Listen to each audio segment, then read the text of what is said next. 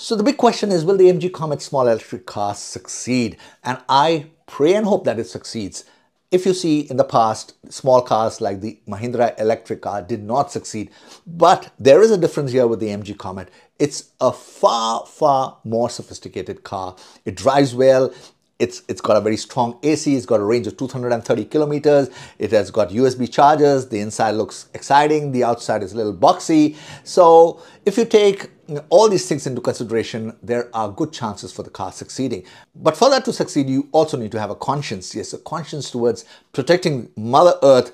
If you look around, weather patterns are changing, sea levels are rising, and if you want to stop that or delay that disaster from happening, you have to go in for electric vehicles. And if you have to get rid of all the congestion on the roads, you need to have smaller cars, smaller comfortable cars, smaller environmentally friendly cars. And the only one which is available in India today is the MG Comet.